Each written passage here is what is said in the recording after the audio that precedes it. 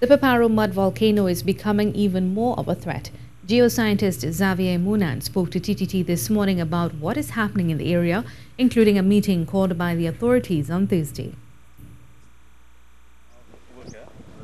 They gathered together, not necessarily because they're seeing more activity. They're gathered together because they need to coordinate and have a plan for possible evacuation and or relocation of the folks who live in the village. The volcano is inevitably going to erupt. From the data that we've been looking at in the subsurface, it has become even more worrisome over the past couple of days. But we cannot really put a date as to when this eruption might happen, but it still seems to be sooner rather than later.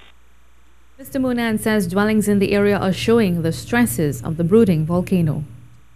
One to date has been relocated or has left the area. I think some of the residents voiced concern that they are afraid if they leave, their houses will be looted. They're still there. One of the houses is pretty badly damaged right now, and some of those folks need to be moved as soon as possible. Mr. Moonan says he is doing drone surveys every week, but sensors which will give a better idea of what is going on are to be acquired to help the scientific watch of the area.